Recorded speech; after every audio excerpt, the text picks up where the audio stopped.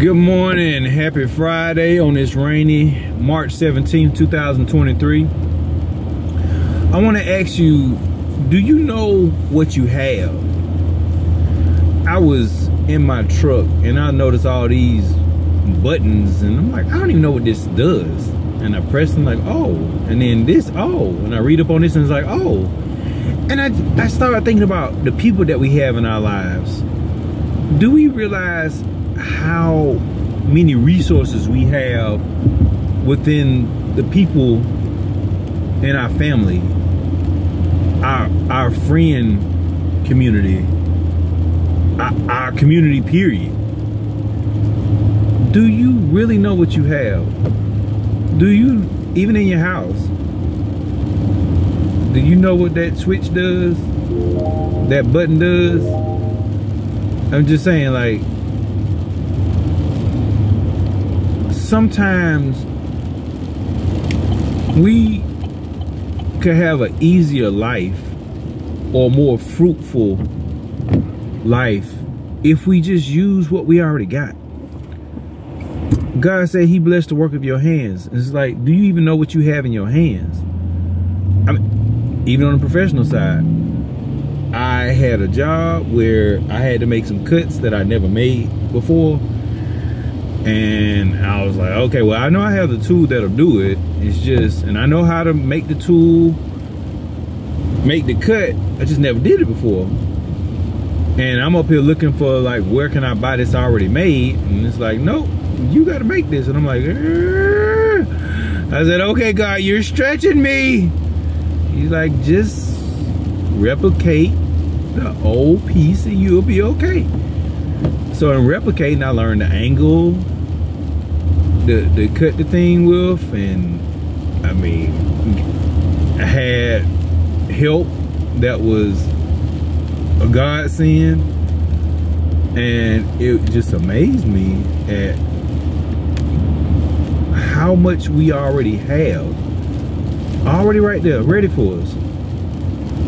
And I mean, I look at some of the people in my family who are very resourceful. I have an auntie who's probably the most plugged person I know. I mean, it don't matter what you want to need, she knows somebody, especially with getting a job. And I just be like, wow. It's just amazing that when you really take a look at, and even you know, in ministry, are you able to let go of your hand on some things because you have the support system that you needed and is there so that you can let go, let God, and things still move forward? So just wondering, do you know what you got? Do you know what it can do? Do you know how to use it? Do you know how to prosper from what you have? I think of, I know it's in 2 Kings, but it's the woman with the vessel of oil, and she was like, oh Lord, I'm poor and I don't, you know, these debtors gonna take my children, and the prophet Elijah came to him and was like, hey, guess what? You got a vessel of oil. He said, all right, go borrow all the vessels that you can. So she had a community of friends. You know, he's like, hey, go look at your supporters. See what they got that they can let you use. And he poured oil until all the vessels were full. And he said, now pay off your debt and live off the rest. And I'm like, wow. To live debt free. To live debt free in this space or time where it costs anywhere from $250 to $750 just for an application to rent a place. And to be in a world where people don't even realize that they have elite mindsets based on people who don't have money like that. And it's just like, you know, like at this point, how can you toot your nose at somebody who's renting? Even though in my mind, it feels like it's cheaper to own property now. But I just, I realized that no matter what you choose, it's expensive to live. If you own a house, you got to pay the taxes on the ad valorem taxes. You own a car, you got to pay insurance. Insurance on the house too. And some people don't have a companion to help them with this. And I was talking to a friend the other day, yesterday, and she said, it's hard to live by yourself and not have a team. And I was like, yeah. And she lives with her sister or whatever. And I just, you know, I just thought about a lot of people who live with somebody else, whether they rent out a space in somebody's basement, a room, and even some people, all they can afford to do is live in a hotel. And it's just like, oh my God. It's crazy that it's so expensive to live. And I look at expectation of some people on different situations, and it's just like, how do I live by myself? And for those who are, it's just the grace of God. Even if you have a job that pays well for you to live by, it's just the grace of God that you, because the way the money flow is going right now, sustainable economies are not as frequent as they were in the 80s. You have more automation and robotics performing tasks that humans used to do, that people used to do. And what are we really profiting when we have all these resourceful people who can do work? And one thing I do know is that our education system is failing because our marriages are failing and our families are failing. Because if you can't train up a child with discipline to recognize, hey, wrong is wrong. No, that is wrong. Just running out in the street, throwing stuff out the door, just whatever. Certain stuff you just can't do. No. And to have parents scared to discipline their child because somebody just not going to agree with it. I don't like how you, like, really? What?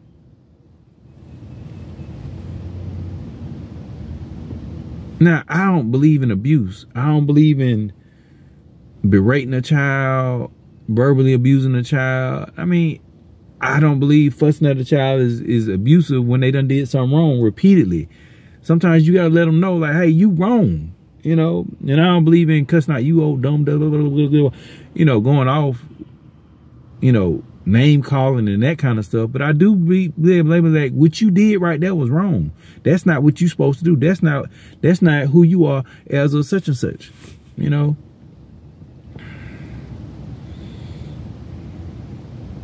Going back to what resources do you have outside of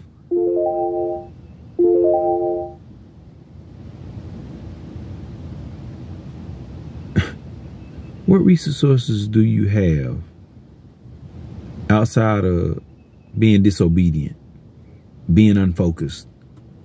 You can focus. You can obey. And if we don't teach our children how to be safe, how to understand what danger is, to expose them to things that help cultivate their mind, to show them that we can change and they can change, and at the right age, share with them our struggles, and so that it can encourage them to at least have enough courage to press forward and to do the right thing. So at some point, we have to recognize what we have as parents, brothers, sisters, sons, and daughters, to help our community to be better. We're starting with ourselves first, and then by example, helping other people. And through us being kind, good examples of life, not just existence, not just the struggle, not just the strife, not just preaching the oh woe is me, but like, yeah, we go through struggles, but God still blesses us with good times and things better. And that attracts people to the kingdom of God, to you to be able to minister to them, that even if you don't convert them or even try and convert them, just to show them a better way to live and let God do the rest. Just plant the seed in people's life so that whatever comes next in their life, at least they know they had something good that came from you to help them see through to the next situation and do better than maybe they did with you or somebody else. What do you have that you're not using? What can you apply and use to make life better for you, the next generation? Think about it. Like, for real, think about it. Who, what, how do you want to be?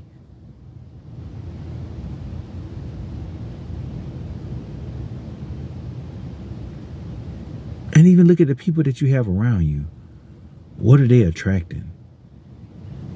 I have two friends that if they call me, or if I sow any seed, type of seed in their life, it ain't got to be financial, just bless them with, hey, have a good day, that it brings good energy my way, or a better day, or what have you. Recognize the signs of what you have with the people and what energy they bring into your life. So what do you have? And I know I'm all over the place, but I want to be all over the place on purpose. What values do you have? What belief system do you have? And are you applying it?